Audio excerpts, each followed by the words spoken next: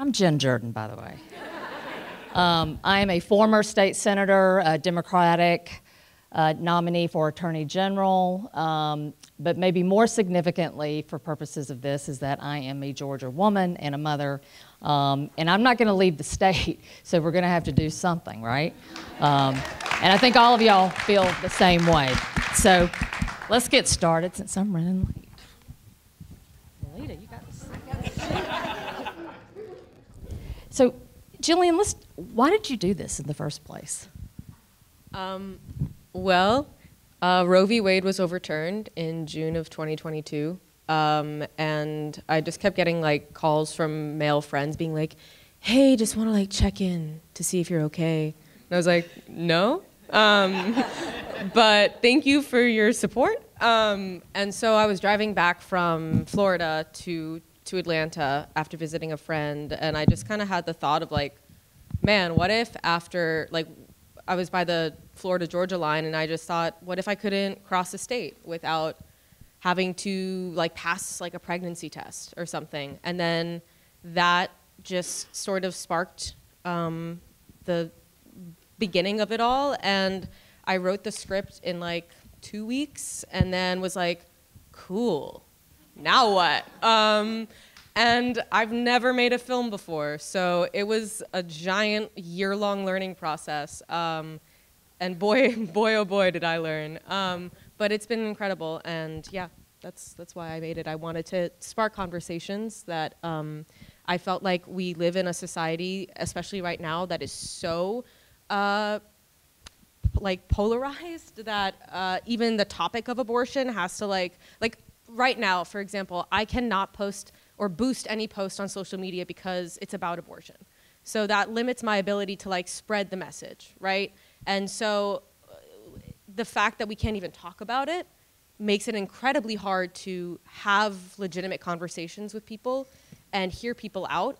And that's what I hope this does, is not any sort of partisan thing, but just kind of presenting a potential reality of where I thought we were heading. Well, and it looks like a lot of the things, I mean, I think that's the scariest part. It's when we were talking about when the bill got passed, the hyperboles, and people were like, that's never going to happen. Yeah. Those things will never happen. Y'all are being crazy. You know, what's wrong with you? And I think as women, we knew that there really was a different reality, right? And I'm sure y'all are all familiar with these amazing women that are serving now. And so would love for you to read their bios that you have in front of you, and we're not going to waste any time with, because they all have very long bios, let me tell you. But Sonia, what's your reaction to this film? So first of all, I am thrilled to be here with each and every single one of you. I thought your film was gripping, like to the edge of your seat, gripping, rooting for the character, you know, you wanted to hear that, whatever. you wanted to hear that every single time. But I definitely think it drew a very, very stark picture of what we worry will become reality. Because it starts from a legislative perspective, of course. It starts with one little shift, right? So Roe v. Wade gets overturned. The next thing you know, there's an avalanche of other things that begin to happen. And because most of it can feel very much out of your control, it becomes really terrifying. And for women, I mean, as I sat and watched, I mean, there were so many pieces of the story, and I'm also a mom. I've got 3 kids. I've been married 22 years, and it doesn't matter, because you showed a story of a young woman who's unmarried, but a lot of what you depicted really is something that any woman of any childbearing age can feel any given month. And one of the things, and then I'm going to wrap it up, but one of the things that we don't talk enough about in the reproductive rights conversation is really how many married women with children find themselves in a situation where they have to decide, can they bring another child into the house that they have and into their existing family? And so I thought it was brilliantly done, and these are the things that we worry about. We'll talk more as we go, I'm sure, as to what do we think might be coming next, even in Georgia. But I mean, you don't quite know just how far it can go. And that is where I think we all, and starting with you saying, well, what can I do? And you created this film. What can I do to make sure that, you know, the world that I want to see is the world that I'm actually able to live in? Well, and I think with respect to that, I feel like every week there is another headline, in part because there are a lot of lawsuits that are kind of making their way through the courts. And Senator Representative Al. I am all things. You are every woman. Also because you're a physician, though. So just this week, you know, we see that the Supreme Court has told, you know, Texas doctors that, you know, you don't have to provide abortion care to a woman even if her life's in danger. And so as a physician, kind of what's your response to those kind of rulings coming down? So when I hear about what's coming out of Texas in regards to EMTALA law, for people who don't know, EMTALA law is a law that was passed in the 1980s under President Ronald Reagan that basically said, and this is a good law, that says that if you present to the emergency room for any reason, that the emergency room cannot turn you away until they stabilize you and treat you as needed. And that is a good law. I think we can understand why that is necessary. That law was passed in order to prohibit ERs and hospital systems from turfing patients, as we say in the vernacular, patients who are maybe don't have insurance, or patients that they don't want to treat for whatever reason, that they can't just be like, nope, get out of here, go across the street to Grady, or, you know, whatever happens in unscrupulous systems. So this is a good federal law. What Texas has said now, through the Supreme Court, is that if the type of stabilizing or treatment that is required for a patient involves abortion care, then EMTALA law no longer applies.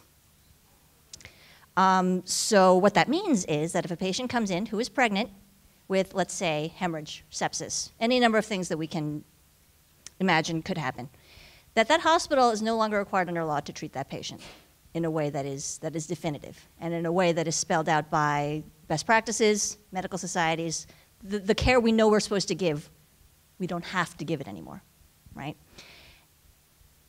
That said, what it really means is that doctors and healthcare providers who still want to treat the patient, right? We know what we have to do, right? Like, we all went to medical school, we all trained. That if we do take care of the patient in compliance with our Hippocratic Oath, with our ethical standards, with our own moral code, that we are now liable and criminalized for providing the best care that we know how to provide. So I don't know how this type of law and this type of environment squares with the ethical practice of medicine. In order to become a physician or become a healthcare practitioner, we do take an oath. So what they're doing is they are forcing us every single day to violate that oath. And every time we see a patient, evaluate a patient who may be pregnant or may not be pregnant, we don't know, right?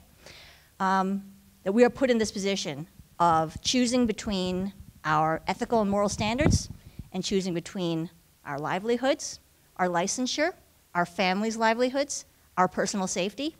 And this is really an untenable situation.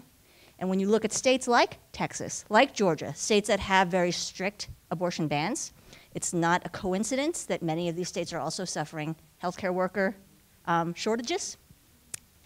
And there's a reason for that. Because why would we choose to continue to practice medicine in an environment that criminalizes that care?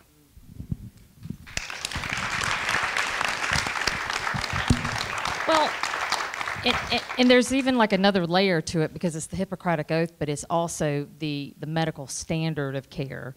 And so you really are pitting the patient and the doctor against each other. Instead of that, there really is a situation where you could have a doctor sued for not providing an abortion, right, because that was what was necessary to save a woman's life.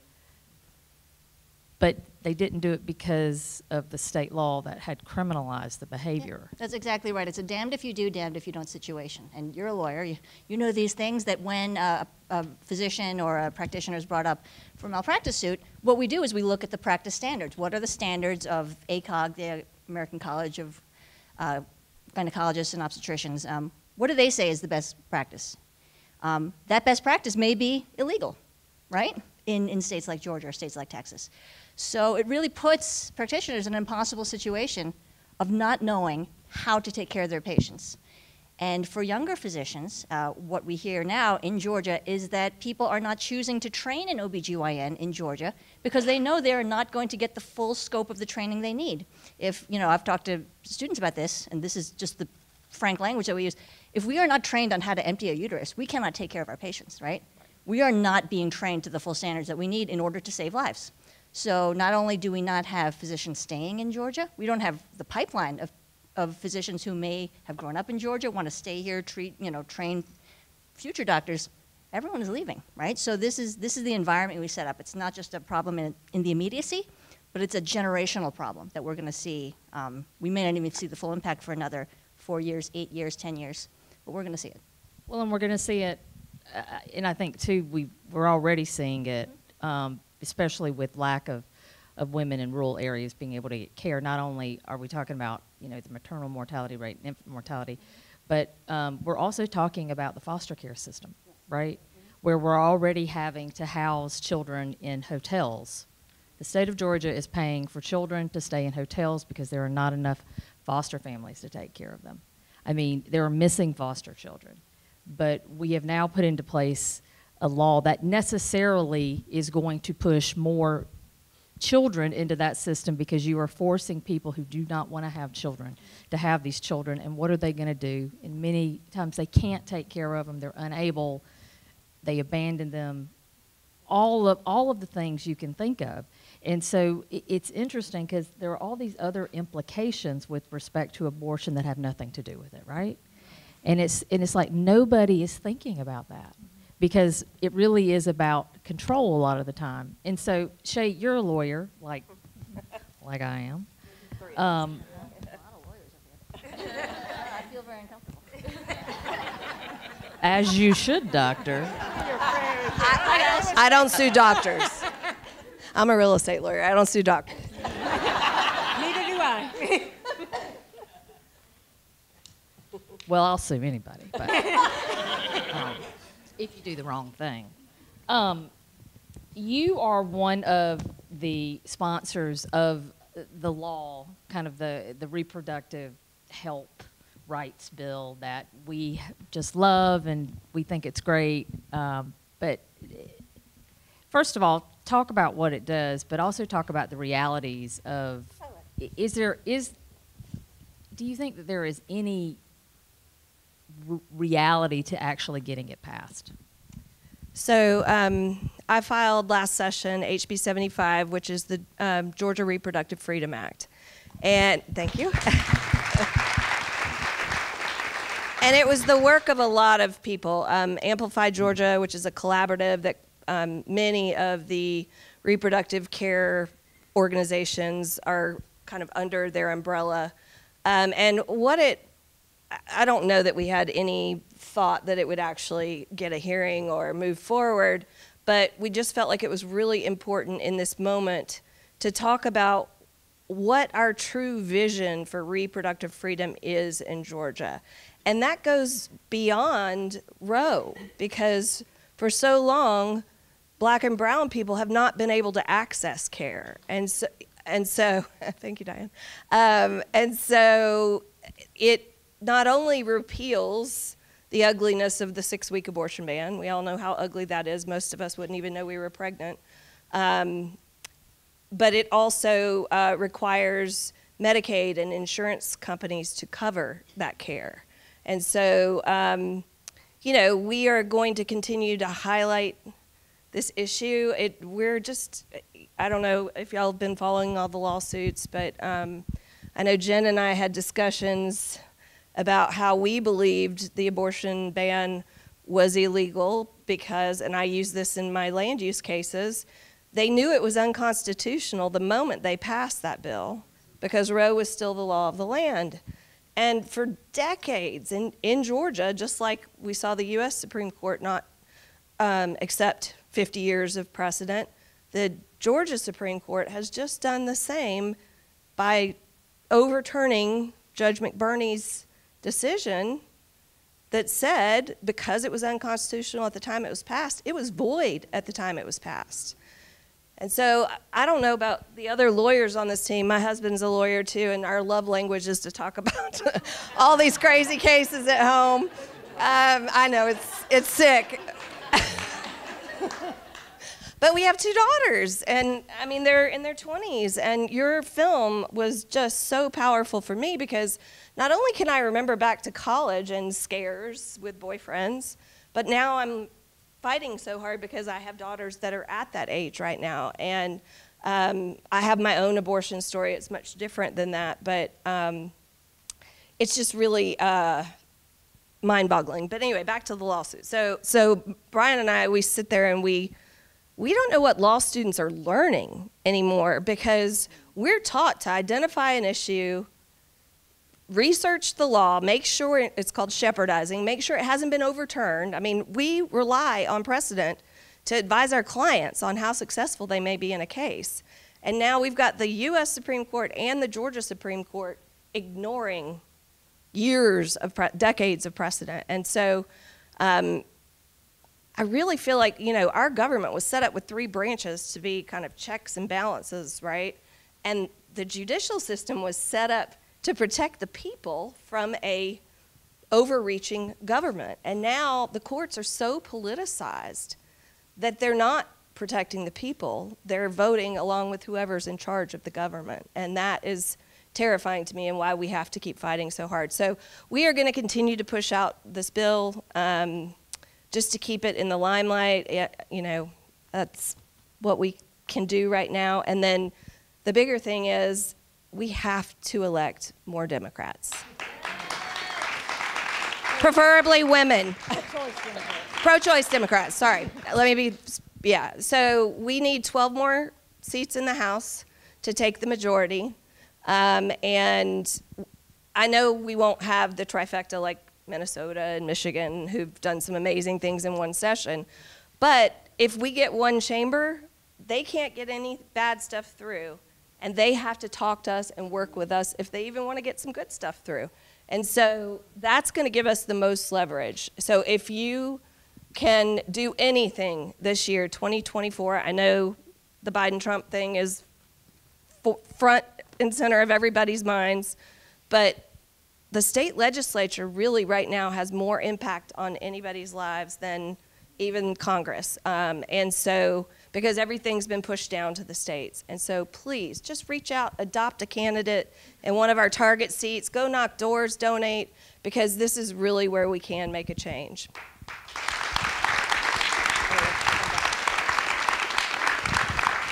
Well, and I think, and really quickly, it's interesting because we see real energy around referendums, right? And that's where we've seen people in incredibly conservative states, the reddest states, come out and say, no, this is the one thing we want to make sure is protected, are a woman's right to an abortion. And so a lot of people I know, very bright people, have been like, let's do the same thing here in Georgia, right? And then you got to kind of be like, rah, rah. Right. Well, I agree. It's so frustrating because I get asked that question every day. Why can't Georgia do that? So there are 24 states in the country that have some version of a direct initiative or referendum. Most of them were enshrined in their constitutions when the states were formed. The last time someone put it in their actual law was in 1992.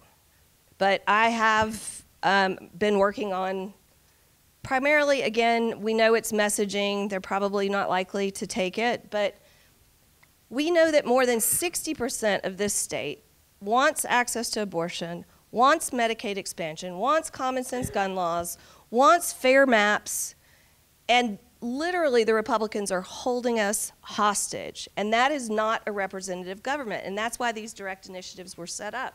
For extreme situations, you have to get a lot of signatures on a petition, you have to make sure that the language is written, you know, very succinctly, one topic. So I will be filing, hopefully the week of the anniversary of Roe, a legislation to ask that we have the ability to do a direct initiative.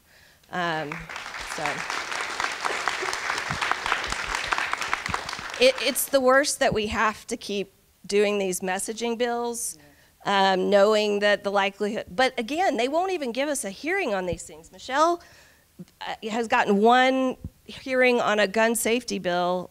I mean, they just won't even let the people talk about these things.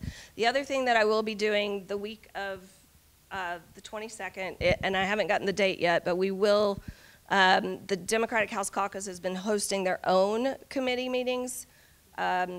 Secretary Cannon just did one on maternal mortality last week. Rep. Al, Dr. Al, all of the things, is doing one on Medicaid expansion next week, and then the week of the 22nd, I'll be doing one on reproductive freedom. And so if anyone wants to reach out to me, if you have stories you want to tell, or there are doctors or experts that want to come and talk about what they know has been going on since the abortion ban went into effect, please reach out to me. So one of the reasons I think that what Gillian has done is so important is really because young people seem to be very frustrated, disaffected, unhappy. I think we're seeing that in a lot of the poll numbers with respect to Biden. And there's a real uneasiness out there. And young people seem to be really pissed off, I have to say. And not just my kids, right? But Darshan, you were one of the youngest members of the General Assembly when you were elected in 2010, right? That was a long time ago. And you're still one of the youngest. That tells you something, though, right?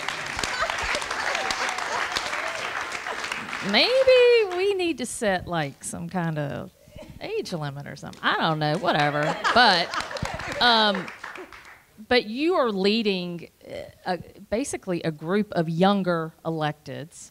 You're one of the founding members. And so why did you think that was important, and specifically in terms of trying to get young voters engaged, especially when we're talking about issues that really impact them, right, the most?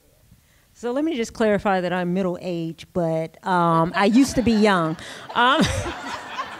You don't look. Thank you. You chose in the middle. So the Georgia Future Caucus is a bipartisan, bicameral caucus of state legislators, and I co-founded it with Republican probably 7 or 8 years ago, and it's for legislators under the age of 45. I am under 45, so I'll give myself that. But you know, one of the things that I appreciate about getting elected so young and founding this caucus is that young people really are focused more on quality of life issues than older generations. And so that's the reason that you see them changing the workplace and being very intentional about where they work and how they do things, because they want to be connected to some cause that they can really sink their teeth into. And so this caucus was a good way to have those discussions. Now, even though this is a bipartisan caucus, one of the things that came out of the caucus is our ability to at least have conversations.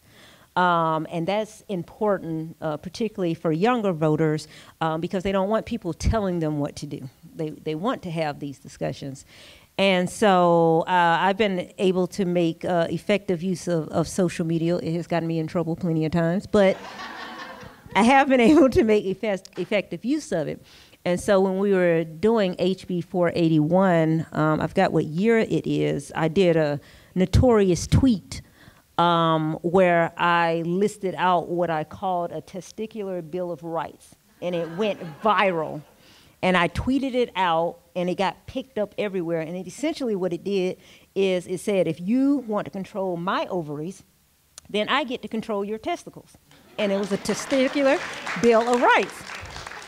And so it went viral. People were talking about it, and I actually had men and younger people and older people reach out to me and say, you know, I never really considered that, you know, if we're going to control your body, that you can't control. It's amazing when you turn it on its head what people think about.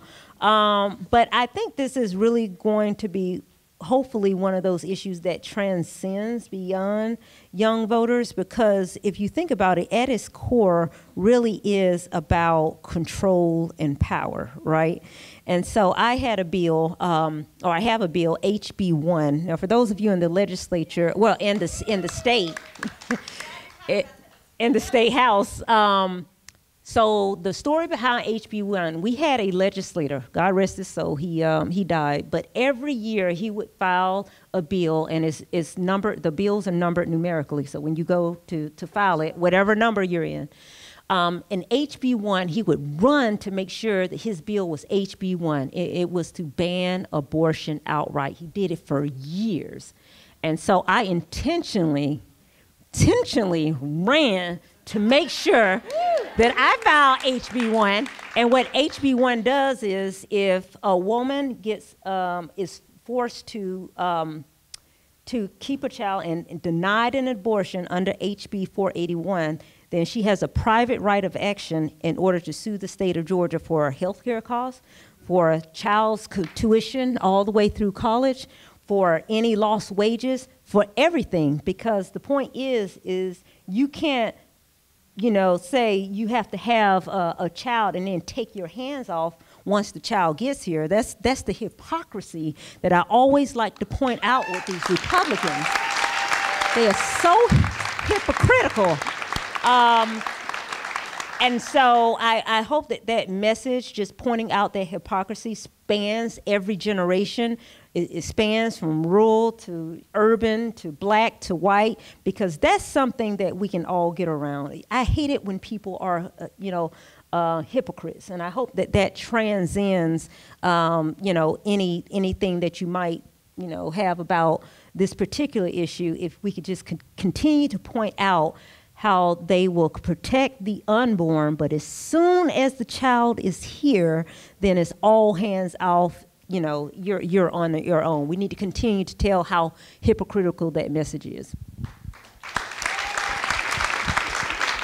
So, and Shay had mentioned this about the bill that went, so the challenge to 481 that went up to the Georgia Supreme Court. The Georgia Supreme Court rejected what Judge McBurney did at the Fulton County level, which was, what he said is, at the time it was passed, it was unconstitutional. That means it's void. Ergo, the court says to the legislature, just pass it again, right? Which seemed to be a pretty good way to approach it. And specifically because in 2019, when this thing got passed, every single Republican I talked to said, it ain't going anywhere, right? Like, it's going to get stopped at the U.S. Supreme Court level. We're doing this for messaging. We're doing this to feed, the right, all of these things. It's just like, pipe down, Jen. Stop yelling, right? It's not that big of a deal. And now I think the Republicans were surprised, right, that this is where we are now. And kind of all the bad stuff that's happened with, whether you're talking about, like we said, with doctors and the like, all kind of the downstream effects. So I think the hope was that the Supreme Court was at least going to give us an opportunity to repass something where there would be actual conversation about, okay, what should this be? What are the limits that should be there, or what are the protections that should be in place?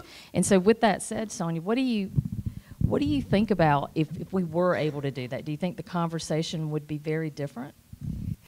This is a Great question, because from the time it was passed till now, we actually have added more women, Democratic women, to the point that was just made to the legislature. So that does change somewhat the dynamic of the conversation. It certainly adds more voices into the conversation who could speak against the bill and really even work behind the scenes with colleagues across the aisle to try to get them to a particular position that we'd want them to be in. But here's the truth, right? In the same way that you had people back in 2019 who said, I'm not comfortable voting yes on this, but I'm going to anyway, because where is it going to go? That kind of tribalism still exists today. And that's part of what is really driving some of the ways that people vote. The expectation is, if you are Republican, you would vote yes on any kind of abortion ban or even further restriction. And so I don't know entirely how you get around that.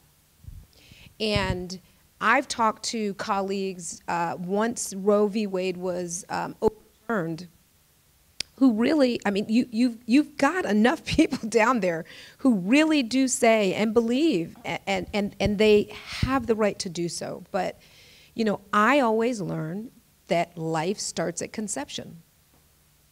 So that's their starting point. And so I think what has to happen is more dialogue. What we don't have in the legislature, and this is the ugly truth, right, is a lot of room for dialogue, especially when you're looking at bills and they're right in front of you. We've got our committee meetings and our committee hearings, but there's not that long of a stretch of time to dig into issues deeply enough to be able to really change people's minds kind of in the 40-day span that we would have to change a mind. We every now and again, we get really, I'm going to say, lucky, right? And the decision is made to just like stop and take a pause and a beat, which then gives us an additional year before we may come back to an issue. But the issue of abortion is not one, I don't think, that is completely done in our state. We had a bill last year, 23, or was that 22? Anyway, it would have dealt with the abortion pill. And so we put a pause on that. But I'm hearing some talk about that coming back again this year. We'll see. We don't know until it happens. But, you know, it's how do you keep pushing the boundaries on this issue? To some extent, right, the courts just ruled, the law stands, but there still may be an effort to push it further and further and further. And yet, at the same time, I don't think that anybody in the state of Georgia, besides maybe those of us, you know, like-minded, like those of us in this room, would like to see the ballot referendum, because every time it goes to the public, it is clear that abortion is the right to choose is one that everybody agrees with. So it's a fascinating dynamic, right? Because there is this piece of the power of being in the legislature and being able to make change happen. And the tension is against knowing that the vast majority of the people wouldn't want to see the change that you're making in this regard. Yeah. Representative Shade said it when she said the gun issues. We've got the polling. We know where Georgians stand on the issues. And yet we'll still see bills introduced and sometimes moved. And it then becomes nothing to do at all with the people and really everything to do with politics and power. Well, and now, Dr. Senator Representative Al, you have now been in both chambers. I have. And you've been a practicing physician in both chambers. And so I know that you have always, you used to call it the doctor caucus. Mm-hmm. And so the physicians would try to kind of come together. And at least if they could get on the same page, right, then maybe they could educate their colleagues. have you seen anything that makes you think that this is more successful in one house or the other? Because you keep trying, dear. I mean, you know, you keep working those relationships, which is great, but it also has to be really frustrating when you're talking about people who are passing laws and they know nothing about what they are passing. Part of that sentiment is why I ran for office, is hearing people pass bills like HB 481 and literally not knowing the first thing of what they were talking about, be it embryology, biology, the human body, where the uterus is, you know, just details, minor details. Yeah, the womb, yes, that's my red flag word. When someone says the womb, I'm like, Not oh, no. in anatomy and physiology, Not but a real the thing. womb. But in terms of the doctors' caucus, you know, at the time that I was in the Senate with you guys, we had 5 doctors in the state legislature. There were 4 in the Senate side and 1 in the House. Now, because I've moved over to the House and Dr. Dean Burke has gone on to greener pastures and less political pastures, I'm sure he's relieved about that. Now we have 2 and 2 in each chamber. And I will say, as a, you know, to concede this, a very important point is actually the doctors' caucus is remarkably effective in that we are able sometimes when we're talking to our colleagues to denude the politicization of certain issues out, and people tend to talk to us more as clinicians first and as politicians second, which is helpful.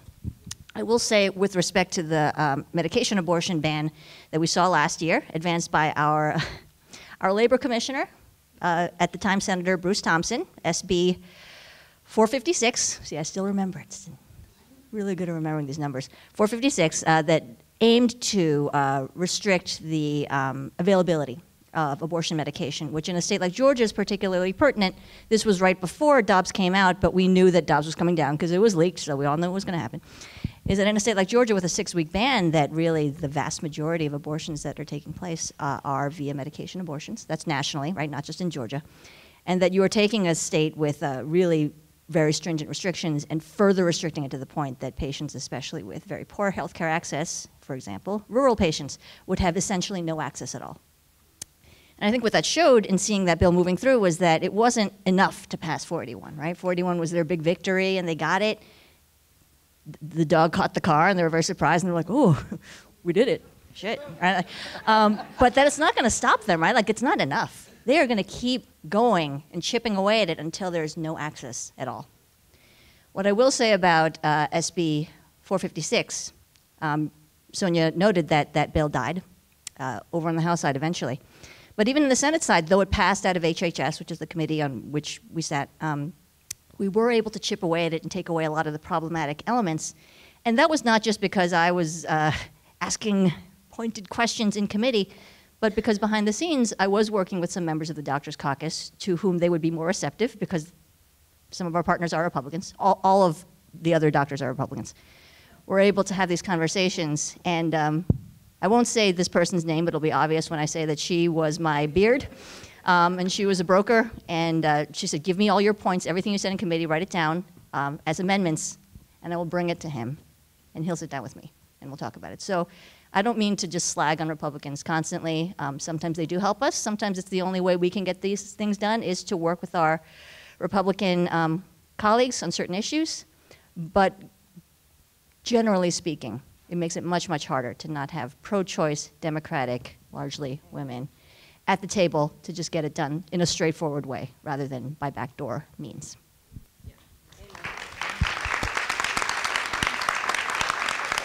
Well, and just as a point, kind of of order, one of the physicians that you referenced was actually an OBGYN, and he still voted for 481 because it was about team, right? It was about team and not necessarily about representing the constituents or the people. And another one's an ER doc. Yeah. Interesting.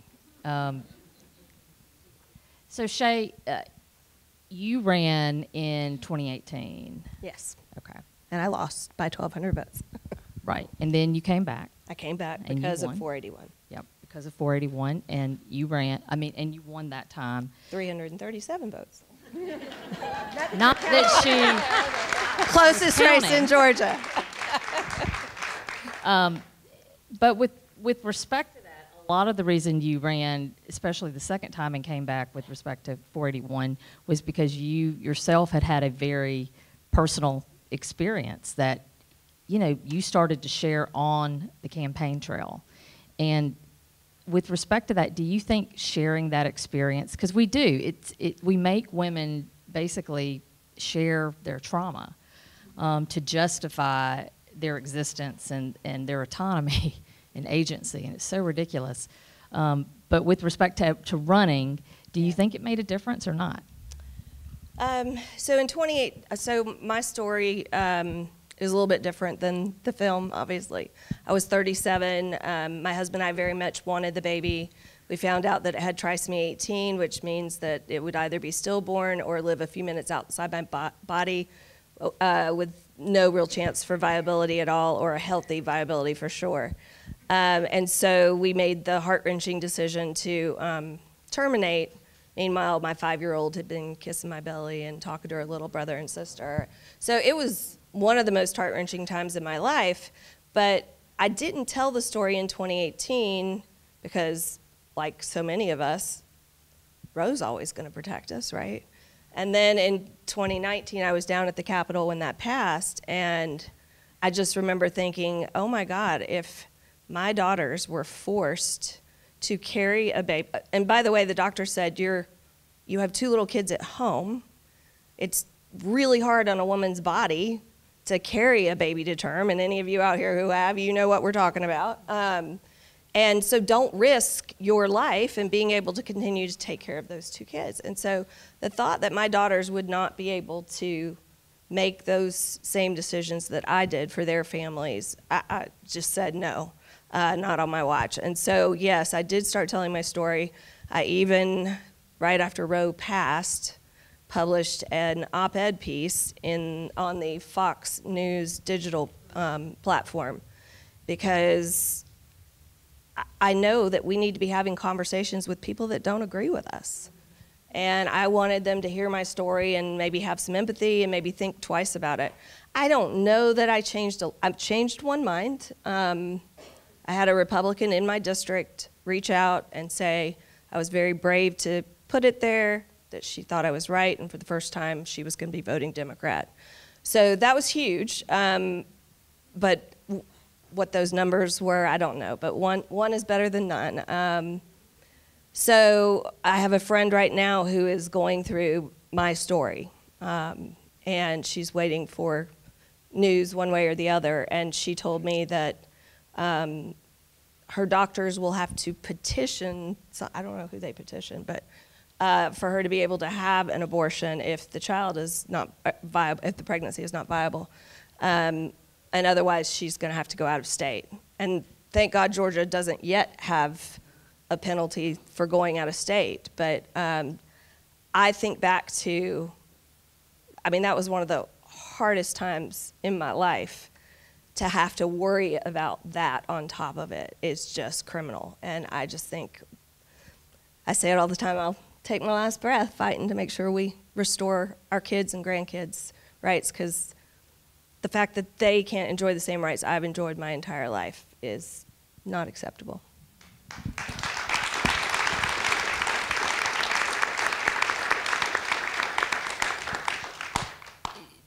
Darshan, you have served in the House since 2010. I mentioned that earlier. So you really are, although you're the youngest, you're also the most senior in terms of how long you've served, right? So, and I've even seen a shift with respect to attitudes toward abortion and choice and talking about reproductive health care, you know, in the last 5 years.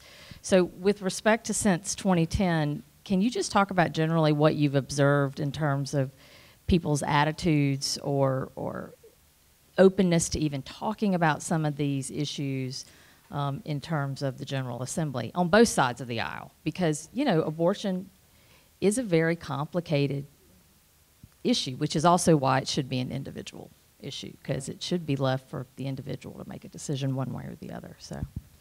So yes, generally speaking, I have seen the abortion issue go from one in which Republicans or conservatives say, okay, well, we know that the base, that's one of our, check marks on our platform, to wholly get around it, and you'll see it even in the presidential race, trying to make it the issue. For example, when I first got elected, there was a Democrat lawyer out of Athens that was running for chair of the House Democratic Caucus. And so he called me. He's a lawyer. I'm a lawyer. And I was like, this is great. This is, I'm going to support a lawyer. And so we had elections and elected him as chair of the House Democratic Caucus. Less than a week later, he had a big press conference. He switched parties and carried the bill to change it to 26 weeks abortion. I gave that man that entire time. So every time somebody flips or says something, I always say, "You've been McKillop." That's his last name. And so they used him to prove himself to be worthy of the Republican Party by making him carry that bill. And what I see now, because they didn't make a big deal around it at the time. They were just like, if you want to prove that you're really a Republican, carry this bill, and so it passed. But what we saw with 481 that came 7 or 8 years later is now you have the whole Republican Party getting around this 6-week abortion ban. So it went from, hey, we'll just give somebody something to do to prove their worth. We'll sort of hands off. We'll support it, but we're not going to, make a big deal about it or tell our members they have to vote for it, to really where you see it being that issue for them. And I think it's not going to serve them very well to do that, because even conservative polls, to Senator Halpern's point, most Americans say that there should be access to abortion. Now, we can disagree about the amount of time, but most people are going to agree past 6 weeks, because most women don't know that they're pregnant at that time. And so for me, I have seen, and not even the abortion issues, just other issues about guns and just other stuff, it has become so much about what I call Trump's new party issues than it is about serving the people here in the state of Georgia, that it is just absolutely amazing. When I go back to my district, which is in East DeKalb and South Gwinnett, they care about transportation, because of the traffic. They care about jobs. They care about taking care of their families. And the fact that the legislature and Republicans want to make that one of their hallmark issues when there's so many other things that we could be taking care of is just amazing to me. So I hope that this trend doesn't continue, but that's what I've sort of observed over the last few years of being there. They've really taken it from, we're going to support this Republican on this issue, to making it sort of their brand. Well, what's interesting about the story you told, there is a little bit of justice in the world, because Doug McKillop flipped. He represented the Athens area. He was told he needed to show his loyalty by, carrying this bill. He goes back and he got beat by a woman in the Republican primary, who was pro-choice, and she was backed by Windless, wasn't she? No. Okay. Well, sorry. Okay. We'll give her a solid for that, but whatever. Do we have time for questions? No time for questions, y'all.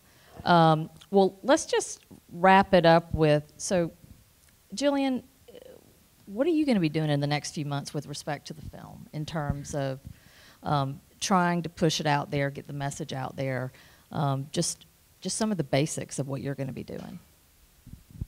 Well, so my goal with this film is I would love to be now as hands-off as I can be. Because at this point, it's kind of up to y'all. Not just in this room, but everyone who sees it and shares it.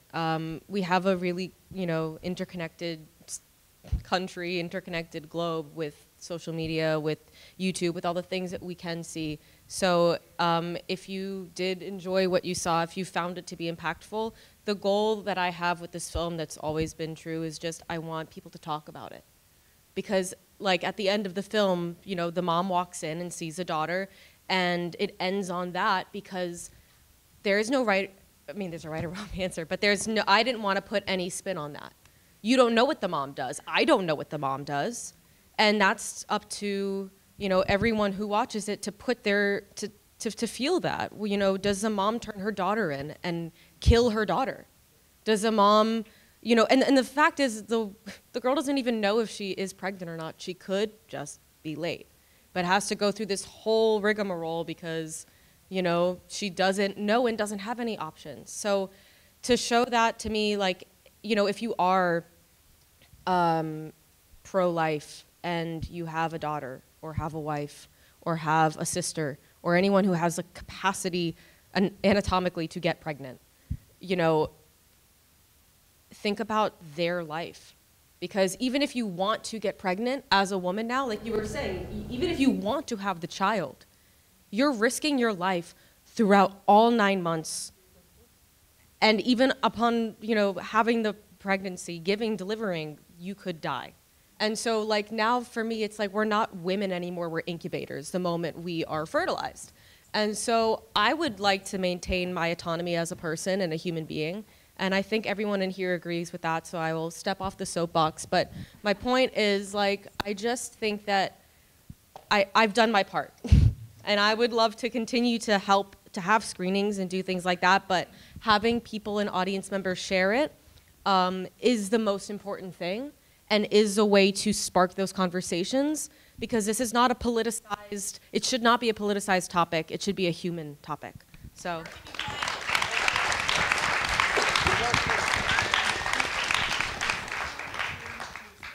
So we will be sharing it on Tuesday. So this panel has been recorded, so that will be available, but the film will be released on YouTube.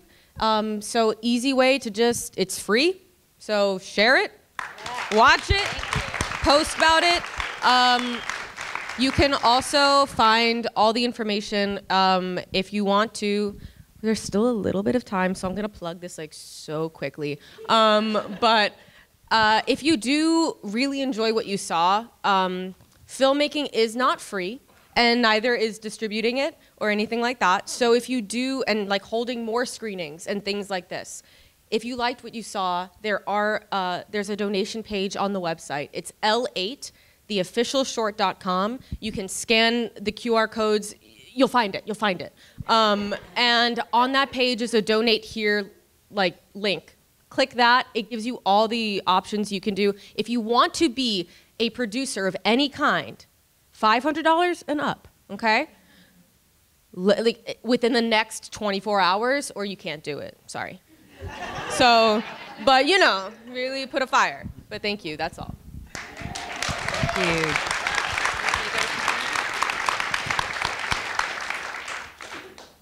Okay.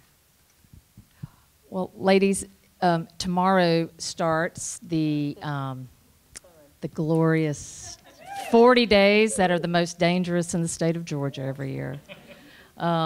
So with respect to women, men, people in this state who are really concerned about issues like this and reproductive health, what's kind of a call to action for your constituents? What do you think really works versus what you don't think works? And so if you were going to tell your constituent one thing to do or two things to do, what would it be? Before you can do anything, you got to know what we're up to and what we're doing. I would say follow what we're doing and tap into that. And there's a couple of ways you can do that. Every single committee meeting is streamed. You don't have to come down and be there in person. They are recorded and I believe accessible even after the fact. But you can follow along on the website, legis.ga.gov, and you can see what's happening in the House separately from what's happening in the Senate. You can see the calendar, so if there is a time when you want to come and actually listen in person, in a hearing, in a committee meeting. You can see exactly when that's going to be. Every committee meeting has an agenda that has to be posted. Usually, though, you're not going to get a lot of notice on that. So I would say if you know that there are particular issues that you're interested in, and you know you've got a House rep or a state senator who is really high on those issues as well, be connected to those people. I mean, the number one thing you can ever do is know who your representatives are and be in conversation with us, whether that's during session or at a session.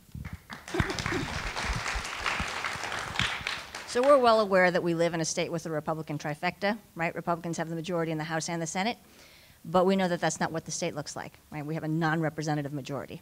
That said, there is strength in the numbers that we see in a room like this, right?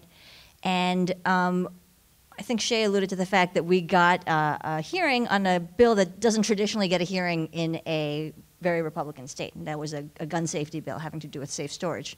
And the reason that we got that bill in front of the committee to be heard is not because I'm so charming, though I am, but it's because of folks like you, right? Because what we did with that bill in particular, that has to do with protecting children from unsecured weapons, seems pretty straightforward. But what we did is we got such a large and wide coalition of partners across the entire state of Georgia and created an environment, both physical, virtual, in every way that we knew how, that was so uncomfortable for Republicans to keep ignoring the issue and keep saying no, that eventually they had to hear it, because just to like shut us up. Like honestly, that's what the chairman said. He's like, stop coming to my office, please. We'll hear it, right? So that's the same approach that I think we have to take with when I fully expect that this medication abortion bill is going to come back, right? So when issues like that in this space come back up, that's the approach we have to take, because it works, right? It works. We killed it the first time. We'll kill it the second time. But even more than that, that will advance good bills like Shay's bill, HB 75. That's how we do it, right? To make it so impossible for them to keep ignoring us that they have to listen. Absolutely. So all of us have social media pages you can subscribe to also keep up with what we're personally doing on this topic and these issues. But the other thing, I think I mentioned it before, is we have to flip the House. And I've participated in helping recruit two amazing women I see right here in the audience who are running for two of our top target seats, Susie Greenberg and Laura Mervardian. Did I say it right? Okay. Yeah. Are there any other candidates in the room? Please stand up and let us, thank you, thank you, thank you. Thank you so much for running. It is a big job, we all know. So adopt one of these amazing women and go knock doors for them, donate to them, help them. That is the biggest thing you can do, is help us flip the House. Yeah, round of applause. So I'm going to echo everything that everyone else said. And it's important that you know who your state rep and who your senator are. And I'm going to ask my legislative aide to put 15 more minutes on my Park Mobile on my phone. Thank you.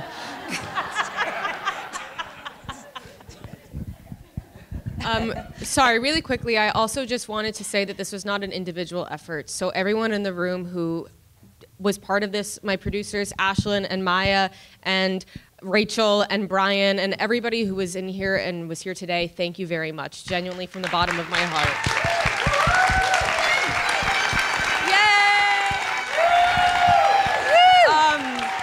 And then to those who were not part of the film yet, if you do want to do any kind of Zoom screening, in-person screening, I'm happy to go and talk to groups, happy to help facilitate those kind of screenings. So please let me or Melita know, because again, spreading the word and sharing this message is the way that I can help. Thank you. Thank you. Well, to close out the program, I want to introduce the Vice Chair of the Georgia Win-List Board, Camilla Jackson. She served in the Georgia House for 2 terms, representing the Albany area, before moving to Atlanta because she fell in love with another representative and married him, Representative Derek Jackson. Yeah. And she's an executive at Bank of America. So Camilla, you want to say some words?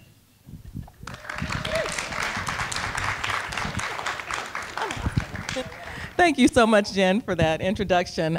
First of all, I just want to say thank you to these amazing women on this panel.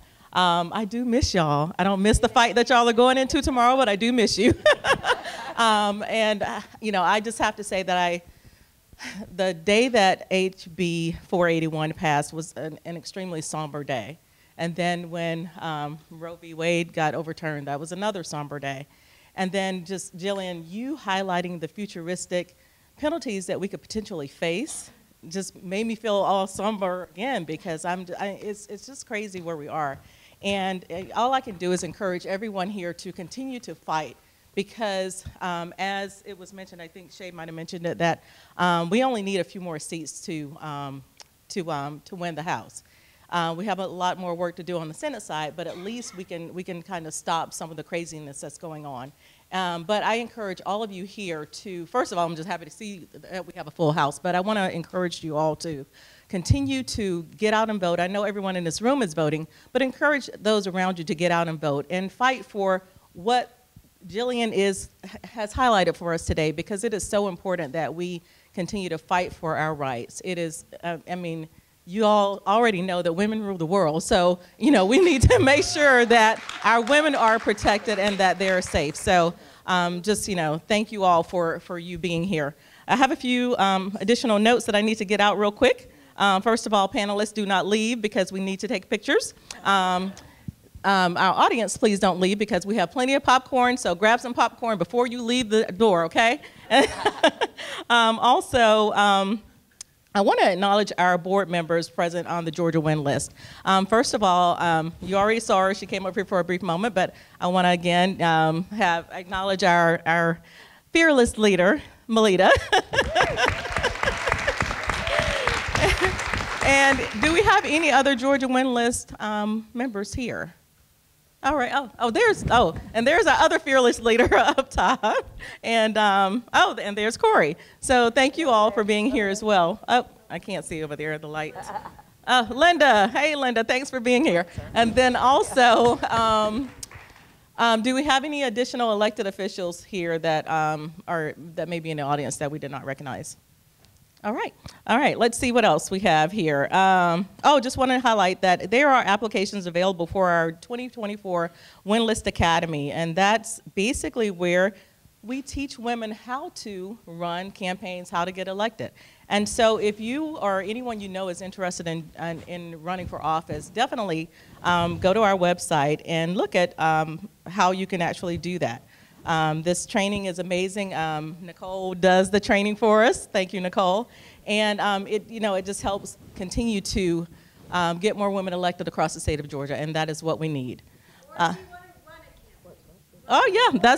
Yeah. Yeah, behind the scenes is important as well, and Nicole can teach you how to do that as well.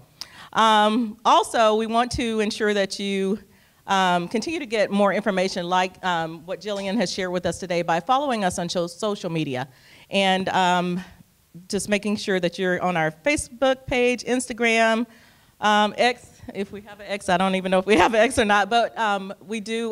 Melita sends out wonderful emails with a lot of great information that's going on, especially with us going into session on tomorrow. She sends out weekly updates or if something riveting happens, she sends that out. So please follow us on all of our social media outlets. Let's see, one other thing is, you've heard about how important this election cycle is. 2024 is a pivotal election time, and so please consider renewing your support for Georgia Win List by going to our website as well and making a donation. And also for the women who are elected or trying to get elected, also just please donate to their campaigns or go knock on some doors and offer any kind of help that you can actually do in order to help get them in the House so that we can continue to fight and make these things happen that we need in our state for 2024. And I don't even want to go down that rabbit hole of how important 2024 is right now. So let's see, last thing, let's see. I think that Okay, I think that's everything on my to-do list. So I am going to I think we're done. So actually, don't forget, good. So thank you again for being here. Thank you, Gillian, for sharing your expertise. We appreciate it. Please take popcorn with you. Take popcorn.